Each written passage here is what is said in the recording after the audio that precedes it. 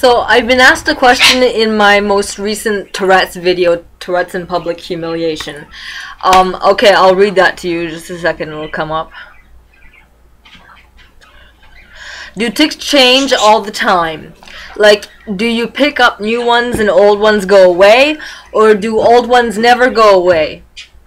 I'm just curious, hope it's not a bad question.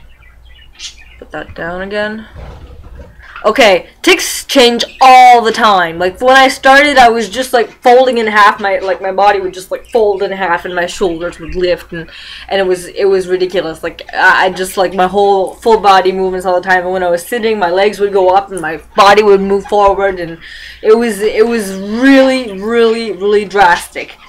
And with time, it ended, like, years later now, most of my tics are with my arms. I move them around, I put them behind my back.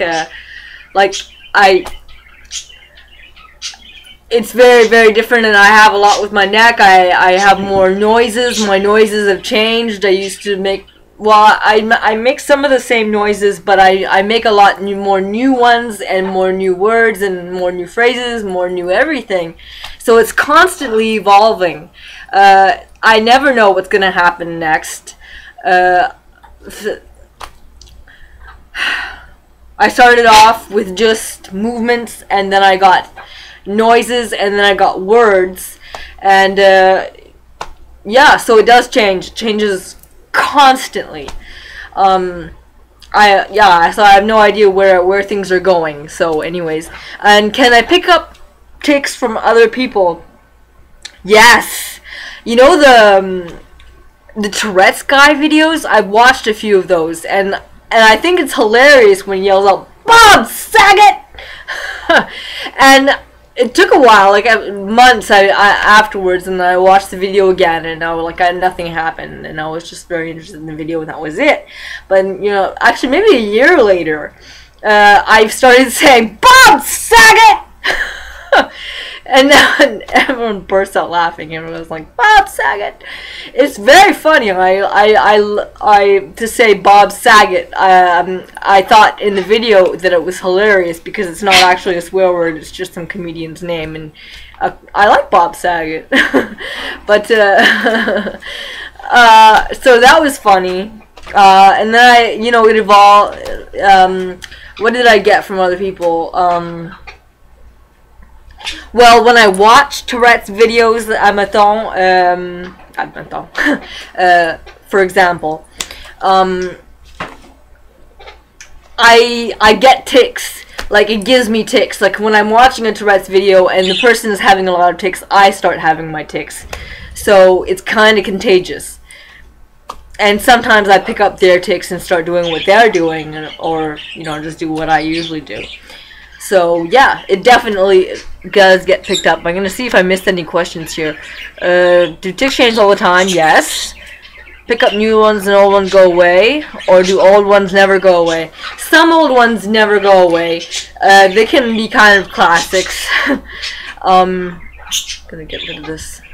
They can be classics. They can stick forever, and but usually most of the time it evolves in some way.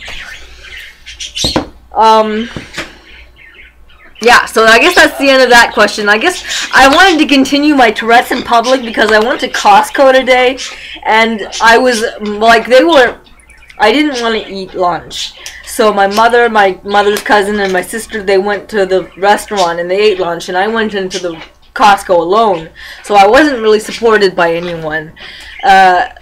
It's less embarrassing if I have someone with me, but I'm walking alone around the store with this big buggy, and I'm making a lot of noises, and I'm going like this, and doing my sign language, and just like beating my chest, and making all kinds of noises, like or 7 times 7 is 77. No, it's not. No, it's not. Fuck. 7 times 7 is 76. No, yeah, 77. And I say no, it's not. So I just like and I start swearing maybe a little bit, and people just stop and look at me, or they turn around and look at me, and I'm like, sorry, like, am I disrupting your life or something? Is this gonna affect you forever? Like, are you scarred now? Sorry. Like, do you have to stand there and stare, like, blatantly? Like, just, like, it wasn't, like, as judgmental as the Dollrama ladies, which I'm thankful for. But I was very embarrassed because I was alone for, like, 20 minutes, and the whole time I was having a lot of tics. And it was very, very embarrassing. Very embarrassing. And I think some people just kind of got used to it after a while and stopped watching, but others were kind of very rude. Anyway, so that was my continuation of the Tourette's in public, and I did answer those questions. So I'm glad to make Tourette's. Hey, look, I made a Tourette's video without having tics. Like, I gave examples of my tics, but I didn't actually have tics. I think that's pretty great. I think that's pretty great. Especially, I thought, I'm about to make another video right after this one, and I was like, oh no, if I make a Tourette's video, I'm going to have all kinds of tics during my Tourette's video, and then I'm going to make a regular video, and I'm going to have tics during my regular videos. And I don't like having tics during my other videos because it's not what that's about. Like, Tourette's videos, if I have tics, it's just like I'm showing you guys what it is, and I'm giving the example of it and using my life to show you guys. But like in my other videos, I don't like it, so I was worried about that, and I didn't have any tics. So cool, yeah. So sorry, my knuckles just kind of. Can you hear that? It's my ankle rubbing against the floor. Sounds like I'm partying.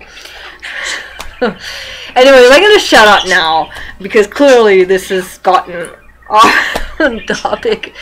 And I'm gonna make another video. So I'm making 2 videos today. Like, I don't really want to make this video, but I've been thinking about it for a while, and I really think I should make it.